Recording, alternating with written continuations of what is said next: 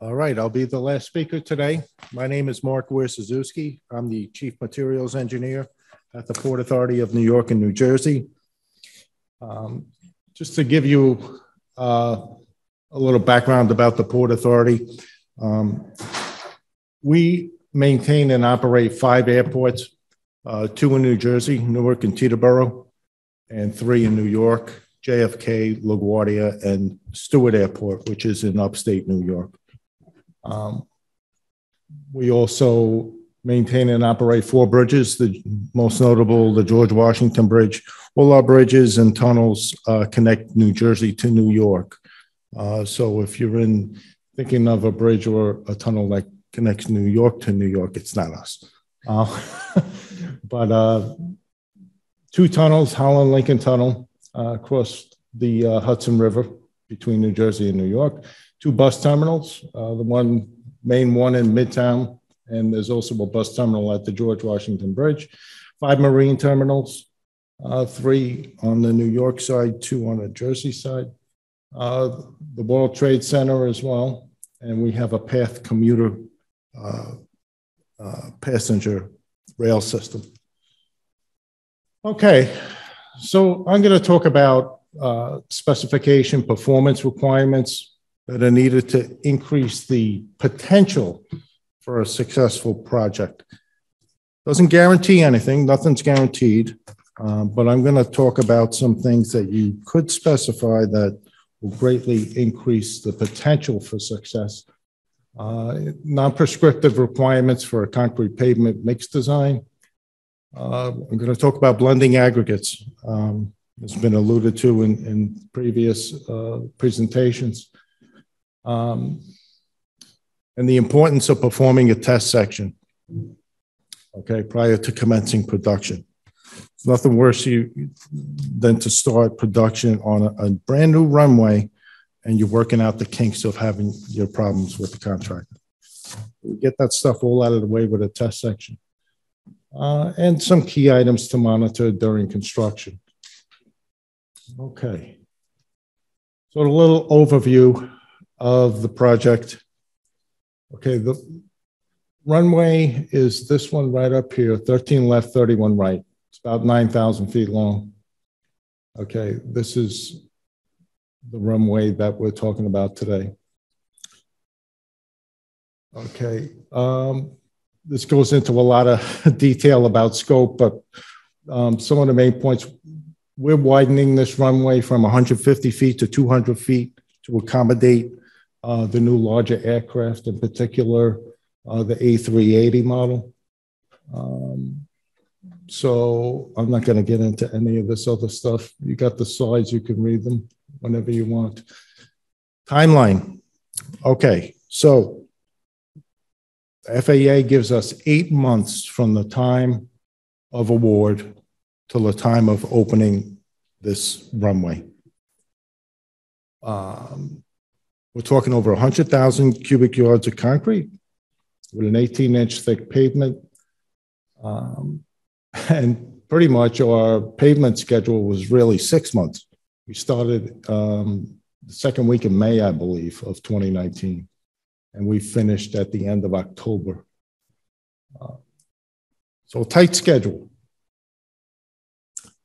So here's a little summary, 229-day closure, over 2,800 slabs, over 110,000 cubic yards of pavement.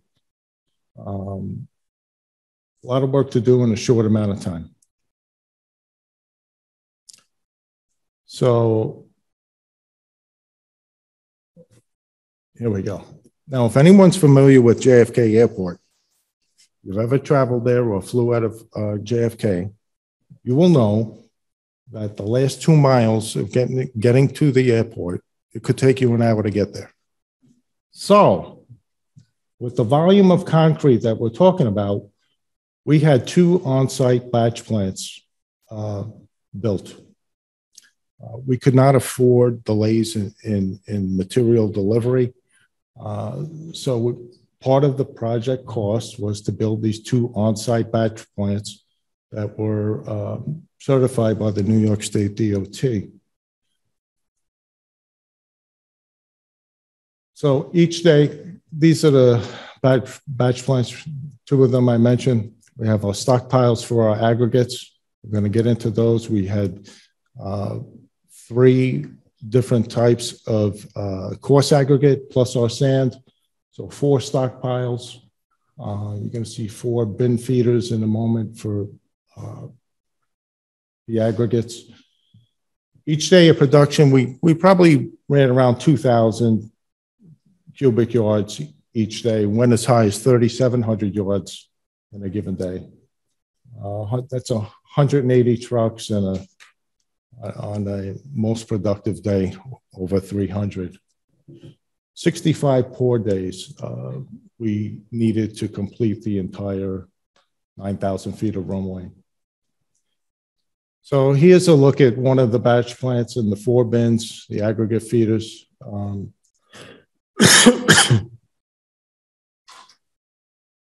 Specification requirements and mixed design. Okay, so here's the pavement. It's 18 inches thick. 1.5% slope from crown to edge line. One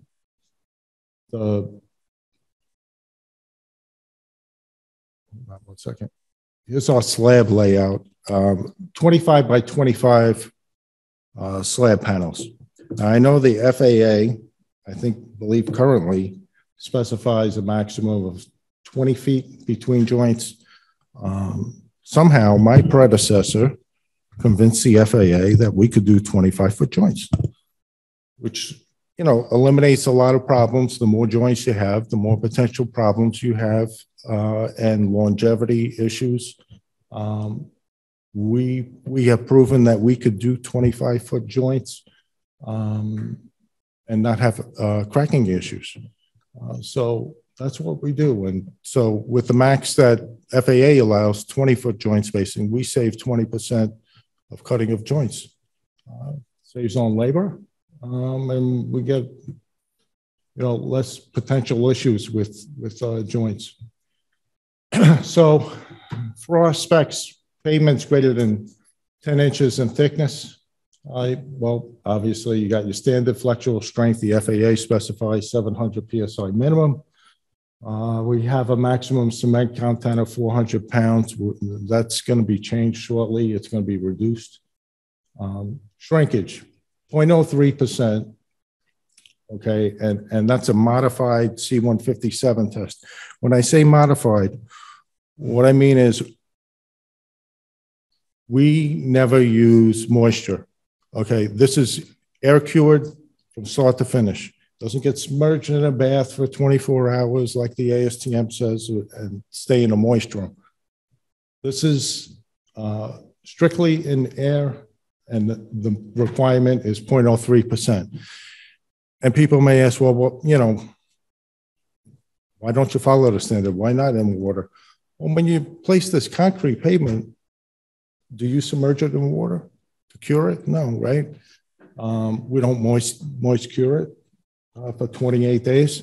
So we're mimicking the field conditions. So we want to make sure that that shrinkage is at 0.03% or less. 70% minimum volume of aggregates. This is a big one, all right? And Tom talked about combining aggregates and getting a well-blended aggregate structure and reducing your paste, which reduces your shrinkage, okay? So this sounds like a lot of aggregate. We're going to show you how it works. Test section prior to production. I mentioned this before. You want to work out all those kinks, okay? You got a paving crew, you got a finishing crew, you got a curing that's involved, and timing of cutting joints, which is extremely important.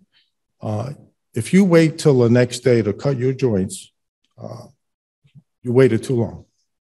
You need to be able to make that first saw cut on those joints as soon as you could get the pavement can withstand the weight of the saw and without tearing the adjacent concrete. You want to make those cuts. We make an 1/8 of an inch cut. For this particular slab, it's 18 inches thick. Our civil designers say the depth of that cut should be a third of the thickness plus an inch. So 6 plus 1 is 7 inches. That's the depth of our initial cut. And the last thing, we don't accept cracks. Now, this is a little controversial. A lot of contractors will say all concrete cracks. It doesn't have to. And for airfield pavements, especially on a runway, we don't accept it at all. And for the 2,800 slabs that we produced on this job, only 6 had to be replaced. So 0.2%. But that's not much cracking, and it can be controlled if you pay attention to what you're doing. Here's the mix design that was used for this runway. Yeah, 330 cement, 220 slag, so 40% slag substitution. Here are your aggregates. We use a number 3 stone, a number 57 stone, and a number 8 stone, plus your sand. Okay, your number 3 stone is a 2-inch stone. 57, you got your 1-inch material, and number 8, your 3/8 inch. Combined aggregate volume is 71%. Remember, I said 70%. We actually got 71% for this mix. Target slump here with slip form paving, 1.5 inches was our target, 5% air. 0.40 water cement ratio. So here's a look at what the gradation looks like. This is the gradation for the number 3 aggregate that was used. Here's our number 57 and our number 8. When you combine all of those at the quantities that were used, you come up with this gradation here. And for 10-inch pavements, here's what our spec calls for. All right, so as you can see on each of those sieves, we met what the spec required. Here's graphically what that looks like. The green is the actual mix design. The blue and the blue are the upper limits on the gradation, and the magenta is the lower limits for the gradation. Okay, just got cut off a little. Shieldstone chart. Okay, so Shieldstone made this chart back in the late 80s. And it's very good if you to look at and consider if you're doing slip form paving. Basically, you need to know what your workability factor is and your coarseness factor. They're very simple calculations as long as you have your gradation. The calculation is right here on the slide. You just need to know what's retained on the 3/8, what's on the number 8, and your cementitious content. You come up with your coarseness factor and your workability factor. Shieldstone's chart for slip form paving, you want to be in this zone 2, okay? Ideally, this parallelogram here in red is perfect for slip form paving. You want to be, if you're in there, you're doing great. If you're in zone 3, it still means you're well graded, but you primarily have intermediate aggregates and, you know, very little of the high coarse aggregate, like we have number 3 aggregate in this mix. If you're in zone 4, you're sandy. And if you're in zone 5, you're too rocky. Zone 1, you're gap graded, and you don't want to be there either. So if you take a look at the mix that we use for JFK, our coarseness factor is 71, and workability is 33. So we're just outside this red ideal sweet spot, if you want to call it. But again, this chart's been around since the late 80s. Use it. we find it works pretty well for our pavements. Here's some data taken from all our testing that was done. We averaged just under 1,300 PSI flex strength. That's the highest we've ever averaged, by the way. I was kind of shocked at how high our numbers were. Air content was pretty much on target, just under 5%. We performed the microwave test, so we measure our water content just below what was designed for at a 0.39. A slump was just under 1 on average, so very low slump. And here's a look at, that 1282, that's just not a couple data points. That's over 400 tests. The average of 400 tests that we've run. So 1282 for an average. And look at that standard deviation. That's pretty low, which means you're pretty consistent throughout the project, which was great. So we had some very good concrete for this project. Construction. Oh boy, I don't know what happened here. Didn't look like this at home. So quality control and quality acceptance. So the contractor hired a lab to perform their own testing. They pretty much did all the testing we did, except for the microwave test for water content. So they made their own beams. We made ours. We also ran a permeability test just to see where we are. Not that it's important in a pavement like this, but we ran the permeability test as well. So here's a look at your paving operation. So you've got two pavers, one place in the concrete, you got your slip form paver, you have two load transfer vehicles, one for the front paver and this one for the one behind it.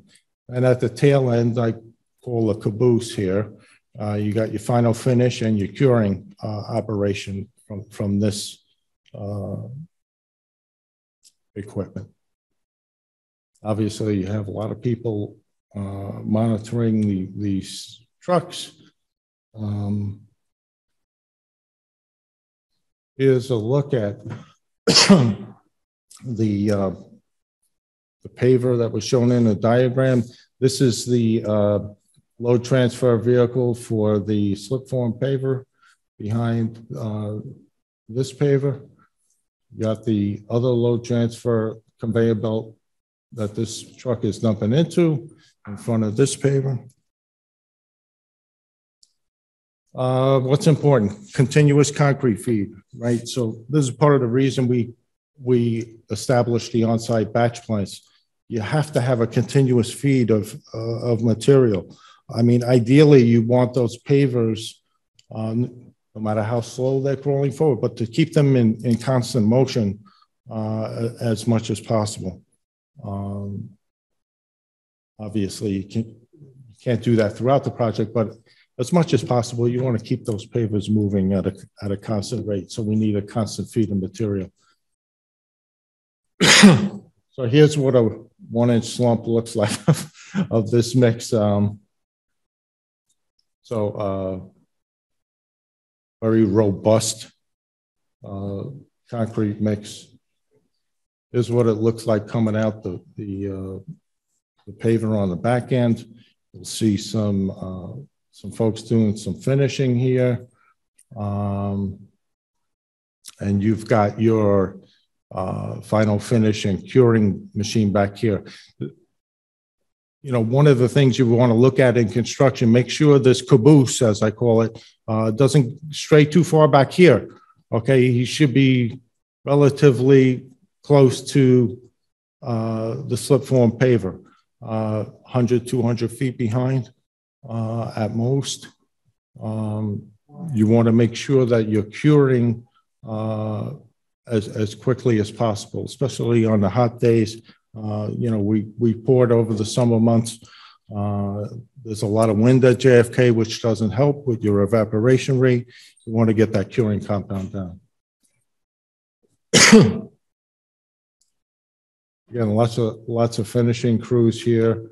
You know, Tom touched on, you know, at your edges, you don't want that sloughing. You want to make sure you've got your coarse aggregate at your edges so you don't get those weak points at the edge.